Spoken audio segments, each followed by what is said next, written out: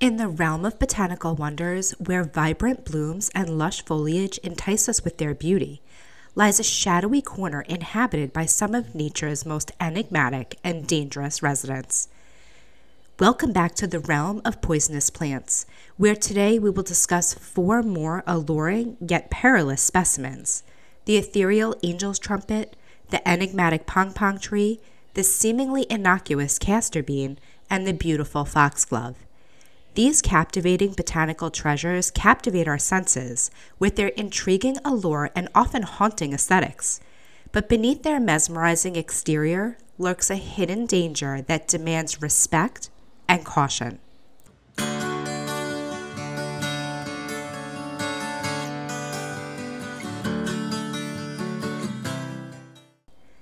In my last video, The Deadliest Plants on Earth, we discussed monkshood, hemlock, and belladonna. Today, we start with another plant that also contains atropine. The beautiful Angels Trumpet, with its large trumpet-shaped flowers, contains potent tropane alkaloids, including, I'm really going to try hard to pronounce this correctly, scopolamine and atropine. Ingesting any part of the plant can lead to hallucinations, rapid heartbeat, dilated pupils, dry mouth, confusion, and even paralysis. It's important to note that the plant's intoxicating effects have also made it a target for use as an illicit drug. Scopolamine, a chemical in Angel's Trumpet, is specifically named devil's breath because it's been used by criminals to incapacitate their victims. How creepy is that? This plant was used in India to execute criminals. Ironic that its name alone evokes a celestial enchantment, and indeed this ornamental plant, native to South America, has a long-standing association with ethereal realms. It is commonly grown in tropical and subtropical regions such as South America, Central America, and parts of Asia. It can also be found in some areas of the United States, including Florida, California, and Hawaii. In some areas, this plant is also considered invasive. Native to India and Southeast Asia, the Pong Pong Tree is one of the deadliest plants known to humankind. Its seeds contain potent cardiac glycosides, particularly cerberin, which disrupt the normal functioning of the heart. Ingesting even a single seed can cause fatal arrhythmias, leading to cardiac arrest. This tree is not typically found in the U.S., but it's native to India and Singapore and can be found in Costa Rica to Colombia. Thankfully, only the seeds are poisonous, and each tree only flowers and fruits once in its lifetime.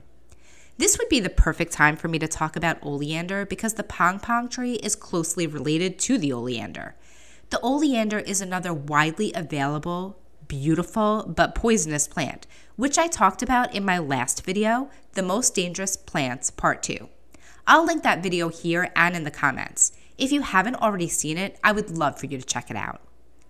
The castor bean is a fast-growing tropical tree or shrub related to the poinsettia.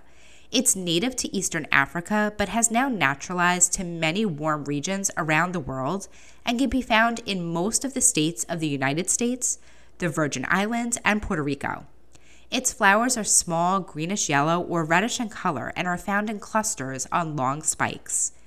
The tree produces spiky fruits that contain large, shiny seeds that are poisonous if ingested. The toxin contained within these seeds of the castor bean is called ricin, which is one of the most fatal poisons that occurs in nature. It's 12,000 times more poisonous than rattlesnake venom. It's deadly for humans, pets, livestock, and wildlife. Many people choose to grow this tree despite the toxicity of its seeds. The rest of the plant is safe to interact with.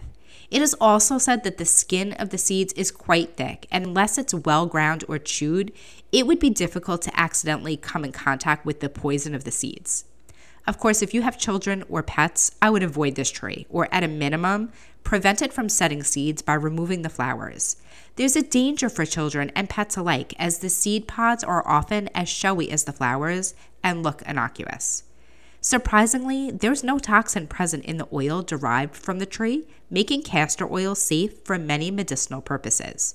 Isn't it fascinating how so many of these plants can kill, but when used properly, they can also save us from disease? I would love to hear your thoughts. Do you have any experience with these plants? Tell me in the comments below if you do. And if there's a plant you'd like to hear me discuss in another video, let me know that too. I have experience growing the next plant that I'm going to talk about, although it was a long time ago, back before I had kids. And if you haven't grown it, you've definitely seen it at a nursery. Native to Europe, foxglove has woven its way into the fabric of folklore and cultural traditions. In various myths and legends, it's often associated with fairies and magical beings, believed to possess both protective and sinister powers.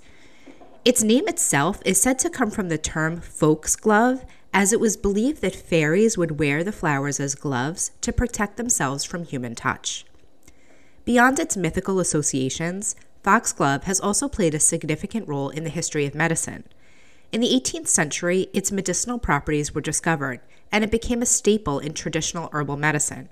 The leaves of foxglove contain potent compounds called digitalis glycosides, which have a profound impact on the heart. These glycosides, particularly digoxin and digitoxin, have been utilized in modern medicine to treat various cardiac conditions, including heart failure and certain arrhythmias.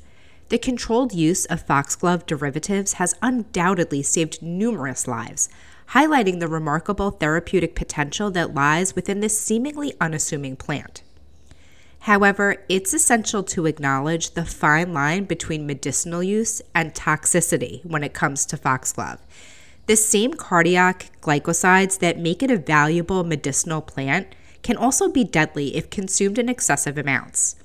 It's this precarious balance between healing and danger that serves as a reminder of the respect and caution required when interacting with nature's medicinal gifts. As I mentioned before, many gardeners choose to grow these plants even though they're toxic. I don't make videos to persuade you not to grow a plant. I see many of these plants at my local nurseries, and I worry because there's often no warning specifying the toxicity of the plant. Truthfully, if you're not going to eat the plant, then it's likely not going to harm you, but you may want to wear protective gear when handling the plant. However, if you have curious children or pets, you should be aware that these plants could pose a danger, especially if you have a puppy, because in my experience, they will chew on anything and everything. In the tapestry of poisonous plants, Angels Trumpet, Pong Pong, Castor Bean, and Foxglove stand as a testament to the intricate interplay between folklore, medicinal knowledge, and the awe-inspiring power of nature.